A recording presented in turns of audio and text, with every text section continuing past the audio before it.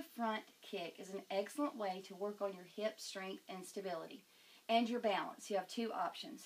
I'm going to demonstrate both. The first is by using the same leg to kick to the back and to the front. This is the one that's going to challenge your balance more than option B.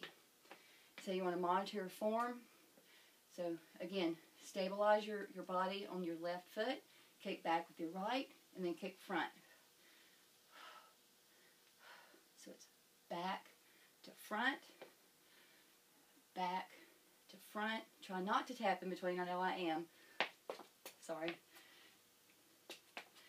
Back to front, back to front.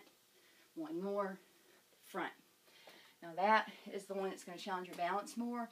It's also going to work on your strengthen your hip on that right side. If you want to work on your hips at the same time, then do the back to front kick with different legs. So you'll kick back with one leg and forward with the other. I'll demonstrate this direction. I'm going to kick back with my right leg and forward with my left. So again, it doesn't challenge your balance as much, but it will help work on your hips, both of your hips at the same time. So back and front. So right leg back, kick, left leg front. Back to front. Back to front.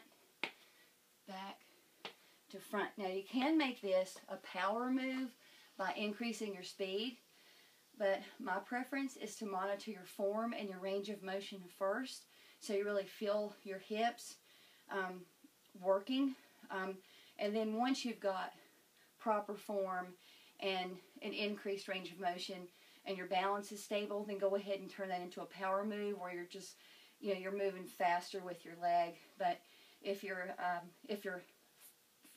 form and your range of motion are off or they're not proper, then speed's not going to make a difference. So work on those first, and then you can increase up to the power level. So have fun with those.